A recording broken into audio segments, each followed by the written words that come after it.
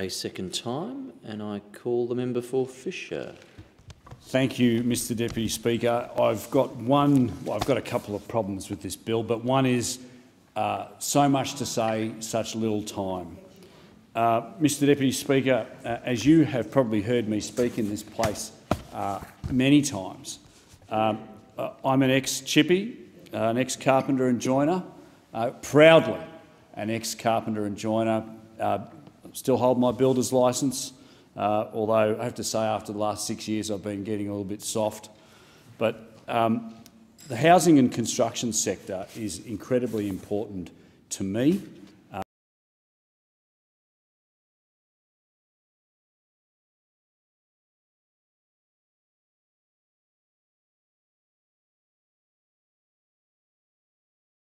Provide greater certainty to many Australians who are pensioners, and it is a bill which follows on from the fantastic work that the coalition government has been doing in relation to the provision of housing over the last 6 years. And Mr Deputy Speaker, I'll foreshadow that I am so passionate about this area, I may even ask for an extension of time for my speech. This is a bill, the Social Security Act and the Veterans Entitlement Act, which supports pensioners and indeed other eligible income support recipients during the sale of the purchase of a home. Now, basically what it will do is it will extend the existing assets test exemption for a principal place of residence it'll extend the existing assets test exemption for principal place of residence which a person intends to use to purchase a new principal home from 12 to 24 months. It'll also apply only the lower below threshold deeming rate to these asset test exempt principal home sale proceeds when calculating the deemed income. Now, why is that important? Well, Mr Deputy Speaker, we are going through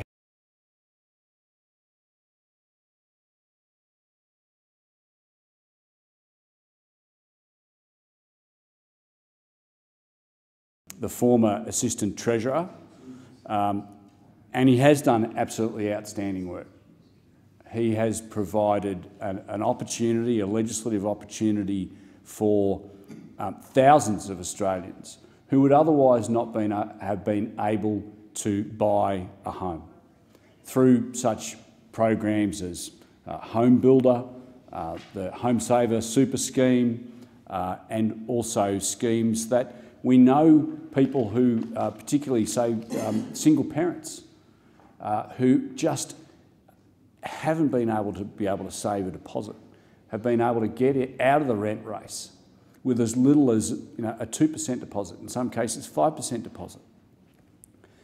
We know that, that one of the greatest impediments to home ownership in this country is people's ability to be able to save enough money for a deposit.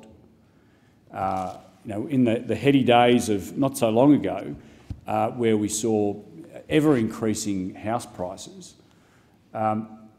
people just simply couldn't afford to save enough deposit and keep up with those savings to be able to save a deposit to buy a home.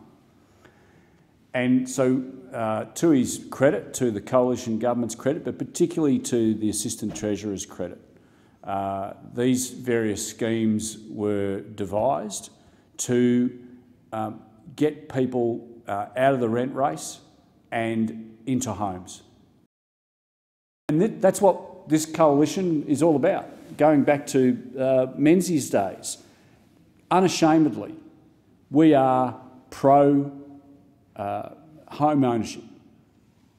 Home ownership is not just an asset, it's not just something you can buy and sell, but more importantly, home ownership gives you security.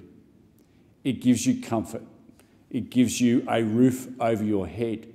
It's more than just one of the the principal requirements or human needs of food, water and a roof over your head, it provides a home to Australians. And I'm a big believer in home ownership. That probably won't come as any great surprise to you as an ex-builder, because it provides that security to families. And one of the best things that this bill will provide is an incentive to people whose lives have changed because the kids have left the home.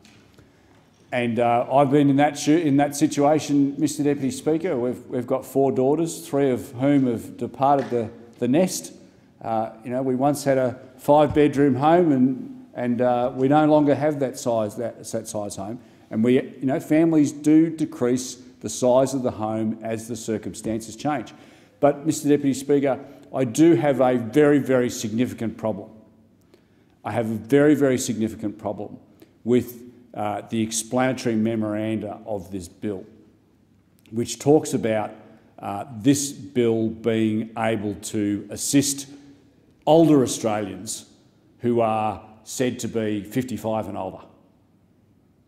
Now, I'm not quite there yet. I'm 54, but no, I'm not a lot older. I'm only 54. I'm a spring chicken.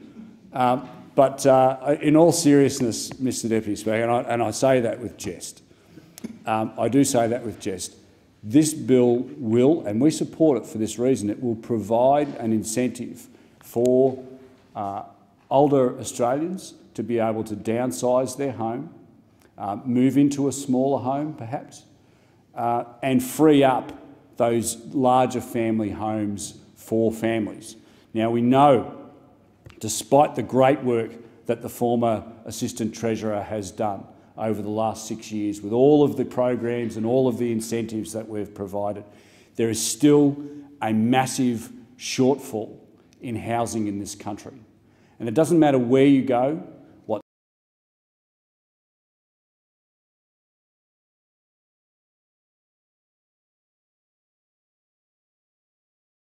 and it is very clear that that is the case, because of the amount of people, in my home state in Queensland, particularly around the Sunshine Coast, we've got a vacancy rate somewhere around about 0.2%. We've got people who are working, have good jobs, but they simply can't rent a house. They just can't find a house. They can't find a house, particularly for families. So this bill will not only assist and provide a greater degree of certainty to older Australians, people over age 55 apparently, you'd be right. Just make it. But it will provide much needed opportunities for younger Australians to be able, it will free up to some extent, it'll help add the supply of family homes to the market, which is a good thing. It's a very, very good thing. I've spoken about what's happening on the Sunshine Coast at the moment, and it is dire. And that's despite this government doing things like providing some 2.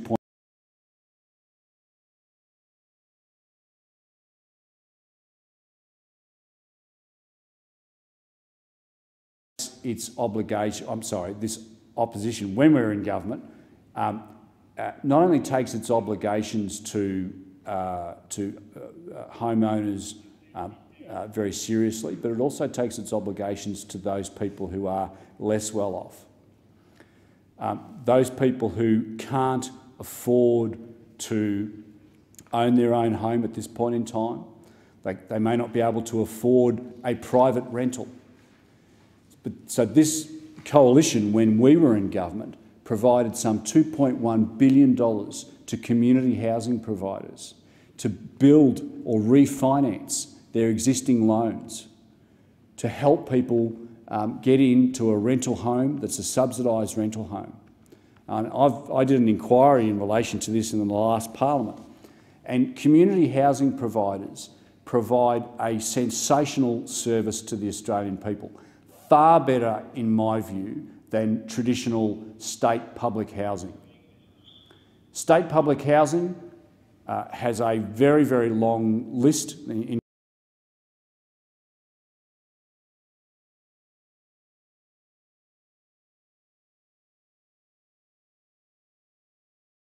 But when you finally get that house in public housing, you get a roof over your head. Community housing providers provide so much more. Community housing providers effectively want to put themselves out of a job. Community housing providers like I'll come back to it in a minute. My mind's gone blank, but community housing providers look at not just providing a roof over your head, but they want to look at why you are in need of assistance in the first place. How can they help you get out of community housing and into private rental, for example, and maybe even into home ownership? Now, that is far and away better than what public housing under states and territories provide. To be able to assist a family to get out of some form of community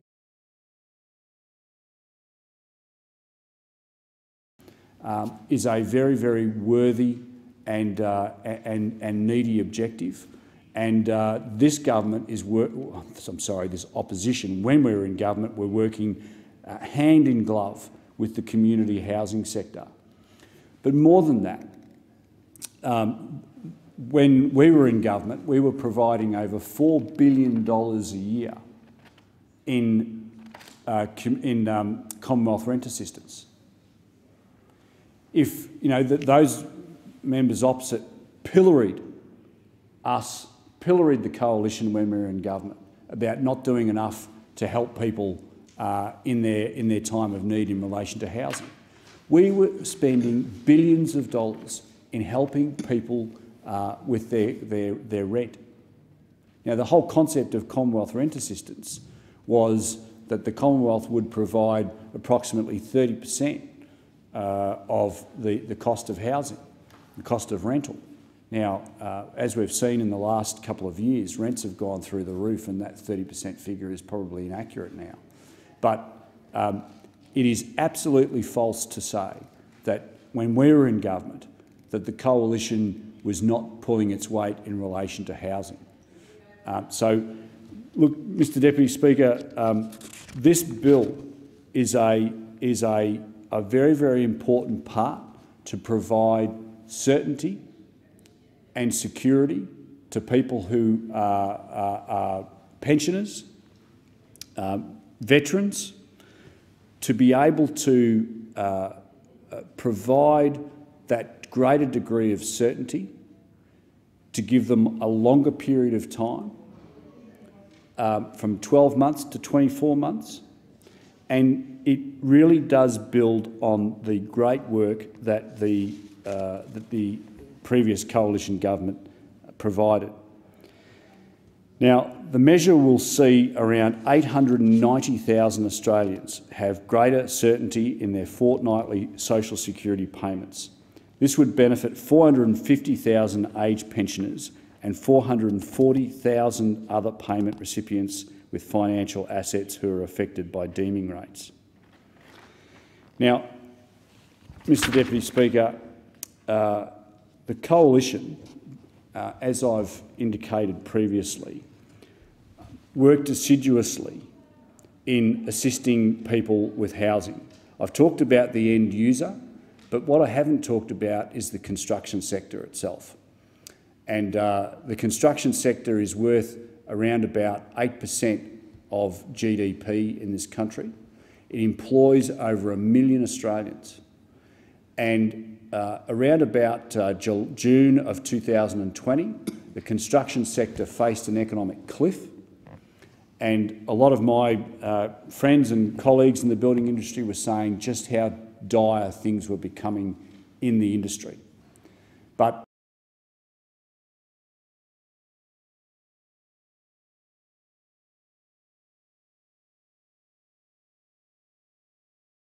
coalition, when we were in government, continued to work with the construction sector.